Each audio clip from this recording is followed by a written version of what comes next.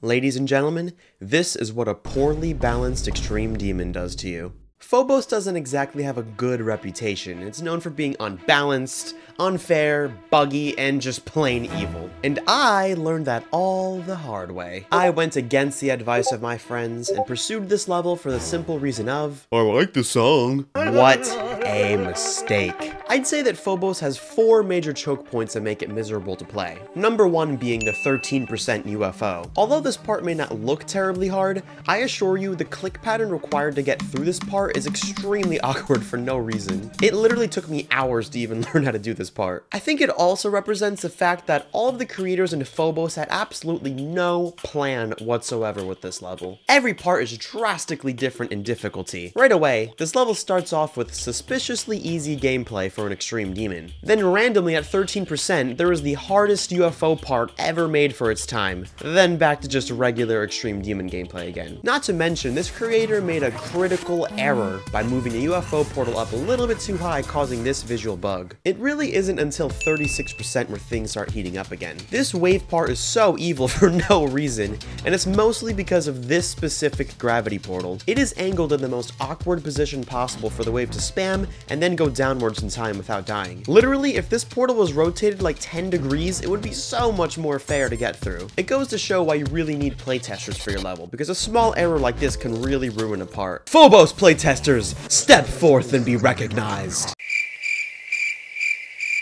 The third major choke point is all of 58 to 62%. It begins with the worst transition ever created. For whatever reason, every time you enter this dual portal, there is like an 80% chance that the mini-ships will be misaligned and make it physically impossible to straight fly with both of them. Literally the only strategy I found that can counteract this bug is by entering the dual portal at this specific point with upwards momentum. Having a luck-based transition this far into the level is never a good thing, especially with an extra long level like Phobos. And to make matters worse, it is followed by this.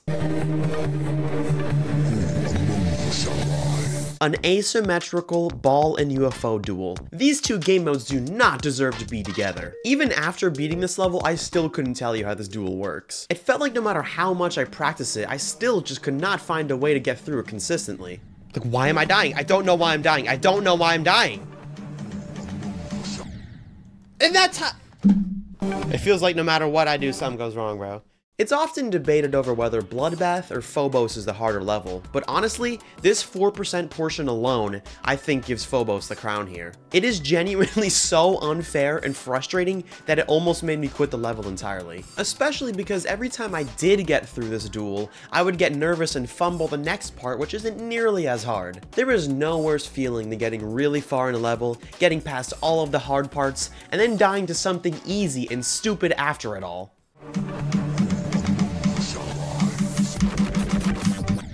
Oh my god.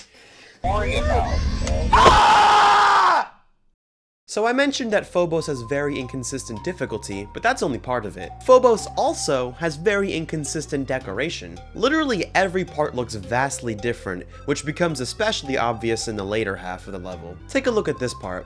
It's a pretty cool, red, hellish theme. So naturally, the next part should fit a similar theme, right? Wrong! This is Phobos, where the creators literally had no plan, no direction, nothing. They just built whatever they felt like. This hell-themed part is followed by this. Cyan, red, purple, and gray. I mean, seriously, who let this guy cook? Honestly though, despite being one of the more challenging parts of the level, it's one of the only fair parts. It rewards you for your timing skills, unlike the fourth and final choke point. Let's do a little pop quiz. I want you to try to guess what the next choke point is. Is it this tight ball section? This moving object hell UFO part? This robot transition with a line through the middle of it for no reason at all? Or perhaps this invisible ship maze? Tell us, viewer, who shall rise?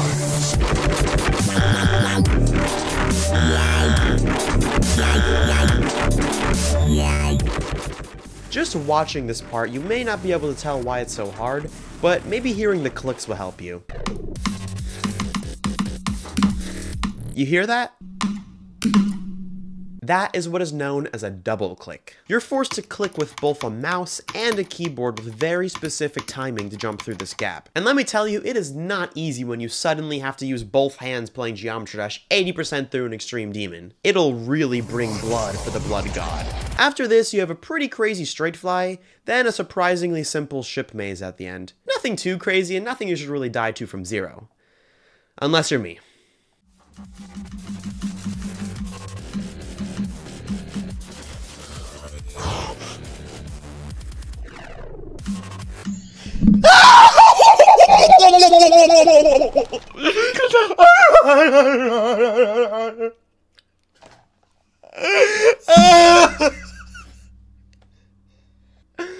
That was so easy. That was so easy.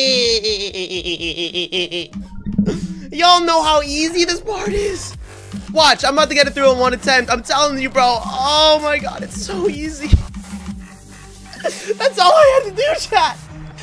That's all I had to do. That's all I had to do.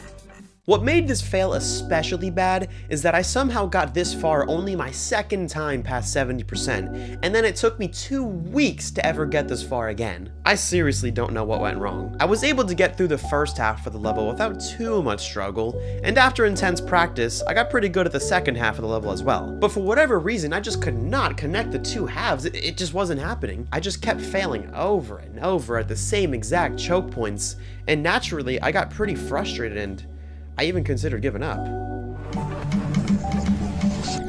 And then like stuff like that happens, dude. I think I want to drop this level. I'm so serious, chat. Should I drop it? Yes or no?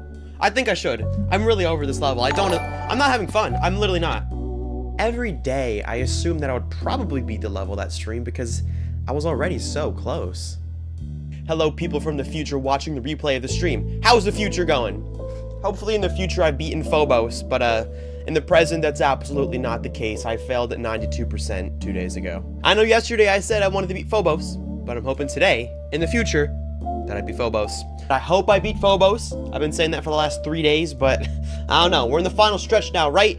But I have a really, really good feeling about today. I have a great feeling about today. I am ready to go today. I am ready to go. We're gonna make it happen today. It's been too long. I hope in the future I've beaten Phobos. Right now, it's not looking so good. So, Phobos. It's been giving me some issues, hasn't it? It's been giving me some issues. But I'm hoping today is the day that I could beat Phobos. Maybe. But I did not give up. With the support of everyone watching the streams, all of the generous donors, all of the memes, we did it. We pushed through. And after a painstaking 17,176 attempts, I did it. I beat Phobos.